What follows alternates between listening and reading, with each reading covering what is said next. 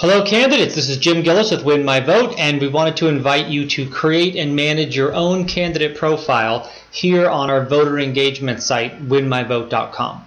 So the way the site works is that voters can sign up for free with just an email address or social media account, and without entering any personal information, just a zip code, we can create for them their own online interactive sample ballot for their upcoming election. So there's lots of things that I can do here on my site. As a voter, I can reference or I can find out about my voter registration status. I can apply to vote by mail or vote absentee. I can check on my voting districts. I can reference what we call trusted sources, which are groups and organizations that have made endorsements for candidates and propositions. I can find my polling place. I can type my address in here and it'll give me a nice Google map with turn-by-turn directions as well as office hours for the polling place.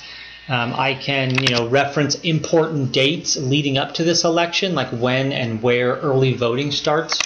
I can also add this online ballot to any one of my online calendars so I can get reminders in my own calendar. I can print out the ballot. I can print out just my favorites. I can share on social media. I can create a group, which is very similar to like a Facebook group, and I can make endorsements there and then share those with friends.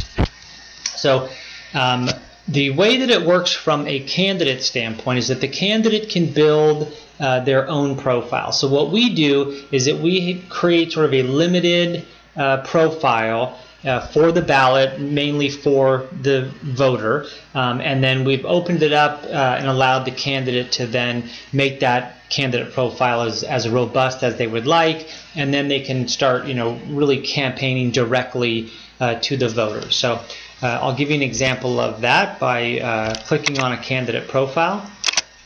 So you can see here that we have some kind of basic information. You can see full bio. You can read a little bit more about the candidate. You can visit the candidate's Facebook page or Twitter account.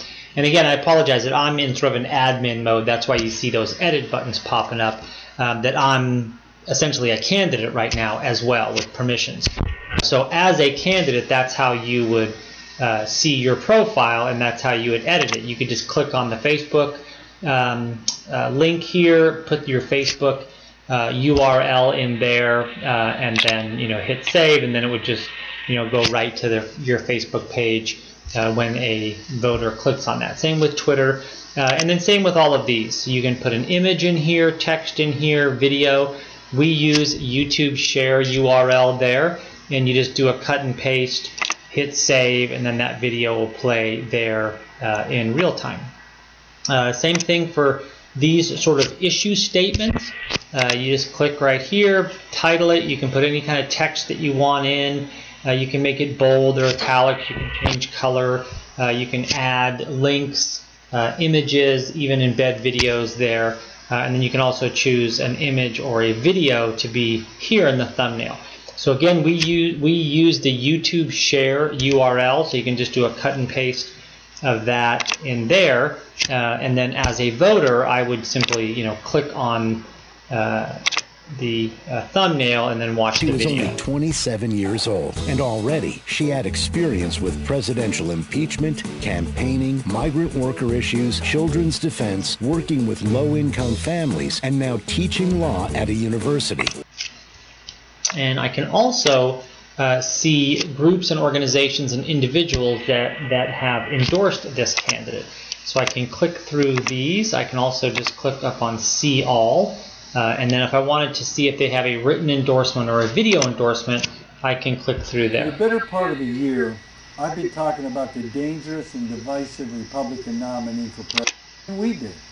That it's a bad deal for America's workers. She put forward the most aggressive plan for infrastructure.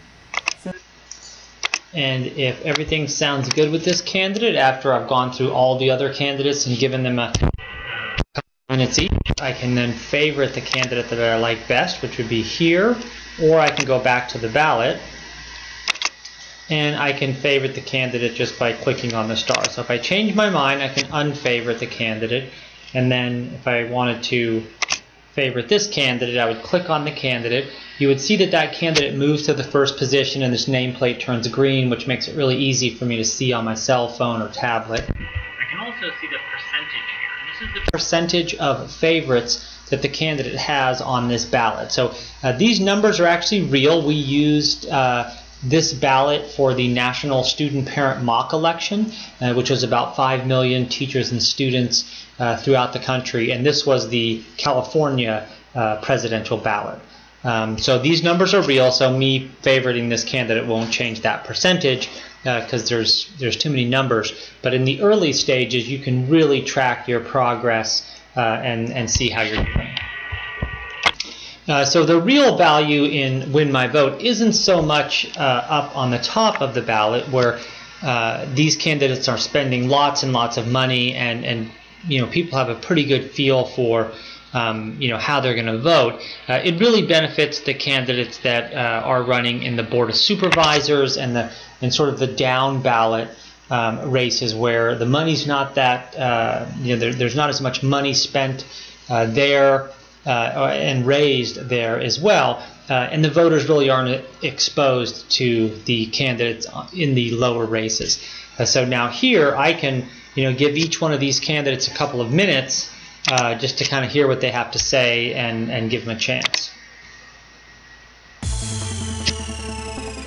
Mike Young for District 7 Supervisor, Harvard, Berkeley, Lowell graduate, former U.S. Army infantry officer, former U.S. diplomat under Colin Powell and Hillary Clinton, pushing for more community policing. All right. And it looks, I know that he has a big Chinese community in his district. So again, this is a really effective tool for someone that can just go on here and click and watch the video. 你好，我是杨浩然 Mike Young， 参选今年11月份旧金山地区区市议员。我是土生土长，完全由旧金山培养出来的华人，从 Lowell Berkeley。